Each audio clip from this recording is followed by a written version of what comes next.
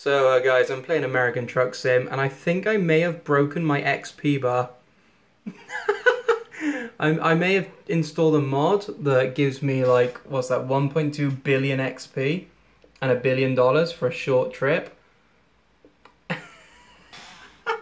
Where is it? There it is. Level 13,000. I've actually broken my XP bar. So we haven't long surpassed half a billion XP, and we're coming up on level 100,000. There it goes. Sorry if the audio's a bit shit, I'm recording this on my phone. 124 miles, we got an excellent, even though I went through about 9 red lights. Look at the level. Oh, it's a bit shit on my... Can't really make that out, but what that is 147,000, level 147,000. We've just passed a billion. It's coming to the end. We're level 165,970. We're a divine champion, guys.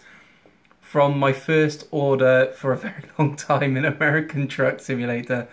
That is level 165,970. I just thought I'd share this with you guys. I'm just putting the skills on my account on American Truck Simulator. This is all from one run. This is the weird side of having mods. And if I show you this, check out the benefits. If I go full there, 10%, so that's normal. But on the cargo, that's 3,000,000% higher rewards. This is the stupidest thing I think I've ever done. If I go to the job market here, again, sorry for the poor quality, I'm recording this on my phone. I wasn't going to make a video. Freight market, let's pop into there and see the prices.